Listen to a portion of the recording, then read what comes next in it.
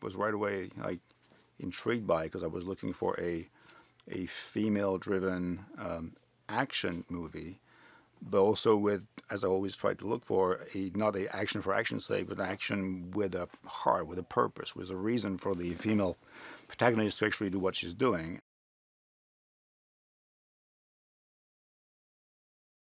Trying to figure out how a regular, non-specifically skilled human reacts when he's like hit in the face by a dramatic and brutal situation is compelling to me. So I think that's what I was looking for in this movie. Like, how does Mrs. Smith, the regular mom, how does she cope with that? But if you're brutally hit in the face by the most dramatic thing that can happen in your life, how do you deal with it?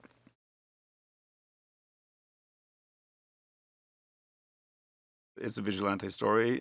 It's the story of a mom of a very hardworking, beautifully nice heart woman whose family, her husband and her daughter, are killed in a drive-by shooting.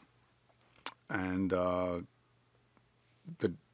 terrible, like, she's like hit in the face by this terrible and dramatic like circumstances, and she's trying to cope with it, hoping that at least justice will be made, and actually justice is not made because of corruption, because of cops and judges being bribed and lawyers being like crooked, and she just blows a fuse. She's like, okay, I'm going to disappear.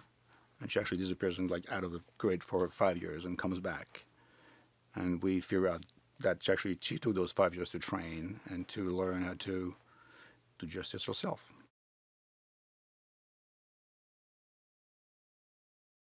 It's all about the emotional journey for me in this movie. If there's no emotional journey, there's no reason for the action. If it's action-driven, not emotionally driven, I'm not interested.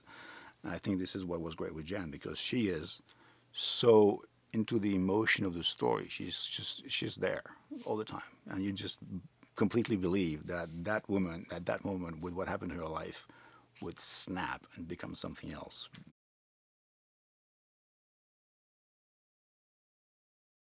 It's not about being a superhero. I don't like superheroes. I like people with a heart, and I like people with flaws. I think that's what is interesting in her. She is beyond all the action, which she did great, by the way. She trained hard, and we had a lot of fights. She did everything herself, which is what I always expect, because it shows.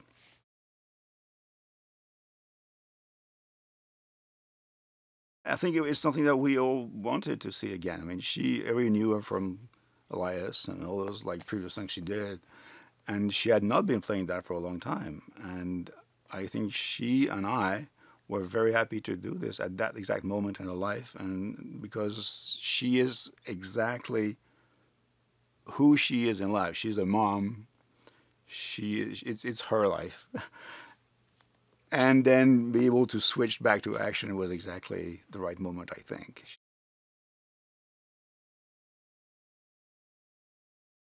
I, as an audience, I'm not fooled anymore when I see that it's a stunt, or it's a CGI thing, or it's something that has been completely created. It's fake. I can see it. I can feel it. And in these type of movies, when you really want to be with the character all the time, the fact that everything is performed by the actor is key. So I was very happy that Jen was ready to embrace that and to train. And she's very physical. She's very fit. Even before we started training her, she was very fit, and she was dead on, ready to go for it. And that was very important in the process.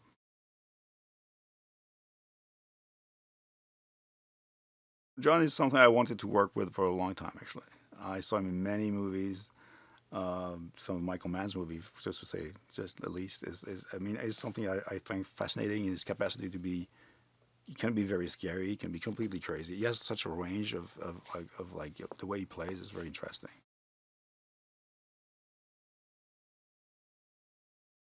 At first, Detective Carmichael, it seems to be everything you want from a guy.